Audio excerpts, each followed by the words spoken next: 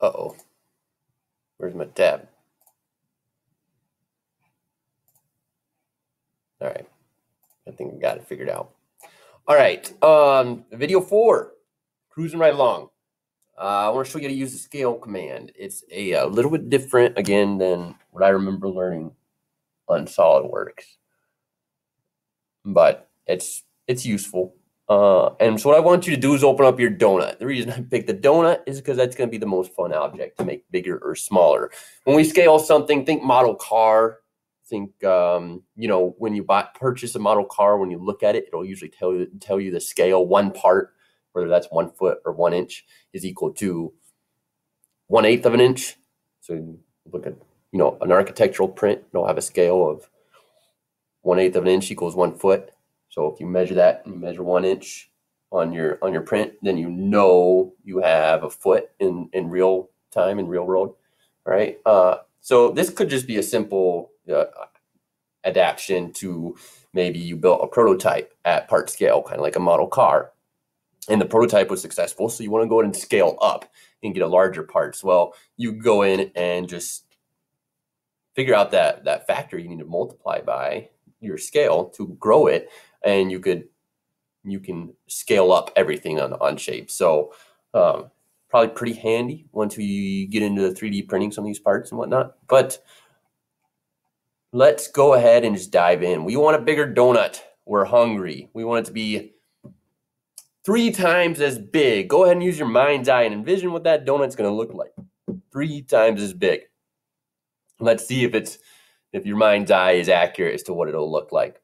What you're going to do is have that donut open, pull it open, go ahead and get that open. And you're going to come up here to the option of transform. So it's this button right here, move, rotate, copy, or scale apart. Have that selected. Okay, we've got transform 1 in red here. We've got this blue rectangle, and it's asking for entities to transform or copy. We've only got one part in this part studio. It is the actual donut itself. And we are just going to come down here. Underneath your design tree is a list of all the parts you have in your design studio. Select part 1, which is that donut.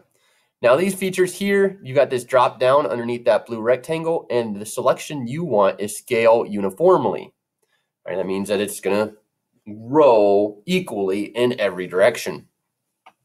All right, now scale 1 means nothing, right? It's just going to stay at 100%, but we want it at 200%, maybe 300%. Let's just go ahead and go to 300%, which would be a multiple of 3. So we're just going to take it times 3. Okay, and then you've got one more blue rectangle you have to select something for, and it's a point. So you can just select the origin as your point, and notice how our donut gets 3 times as big. If you wanted to, you could copy the part, and that would give you 2 parts. Notice down here we now have the small donut and the large donut. We don't need to do that. Instead, just go ahead and show me that you created a donut that is 3 times as big as the original donut. Hit check. I will simply check that by coming into Sketch 1. And, well, I was going to say, I guess I didn't think about this. I'll check it by double-clicking Transform 1. For some reason, I think it would alter the sketch. But now that I clicked on it, I see that it didn't alter the sketch, which would make sense because if you are drawing things at scale, maybe you want to modify that scale later. So you really don't want your sketch, which has already been fully defined. Remember, we made it black, so it really shouldn't change at all. Should not change. Well, instead, what I'll do is to double check your work, just transform, make sure that you've got 3 and that your donut's 3 times as big. That's the scale command. It's that awkward sign out thing again. And I don't know. I tell you to go eat some donuts, but we don't have any. Tell you have a good day, but I guess, yeah, that works. Good day. I can't say good afternoon or morning. I don't know when you're listening to this. Have a good day. This is what I say to all my students at the end of class. It was great to see you again. Not technically seeing you.